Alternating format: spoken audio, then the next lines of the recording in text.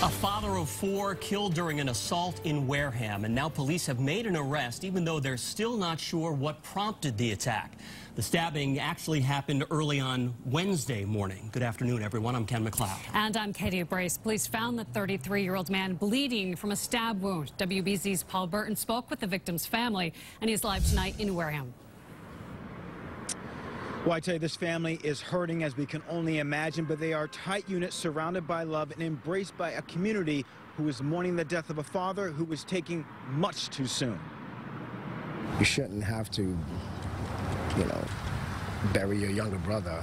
A father's not supposed to have to do that. A mother's not supposed to have to do that. Steve Rue fights back tears. His younger brother, Yves, was killed last week after police say he was stabbed to death on Main Street in Wareham. It was my heart, He'd do anything for me, do anything for him. Police have arrested 65-year-old David Robbins of Wareham, charging him with murder and assault and battery. Investigators say on Wednesday morning, sometime before 5 a.m., officers found Rue bleeding near a car that had sustained damage.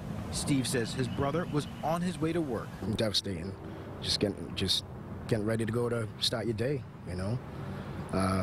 Biggest thing I can say is just, make sure you tell somebody you love them. Rue was med-flighted to the hospital but did not survive. The family says he did not know the man who allegedly stabbed him or what led to this senseless crime. We're going to get through this. Everybody's, we're broken up, but we're a strong family. We're Rues, so we'll get through this. The 33-year-old electrician is the father of 4 children, 2 sons and 2 daughters, ages 2 to 10.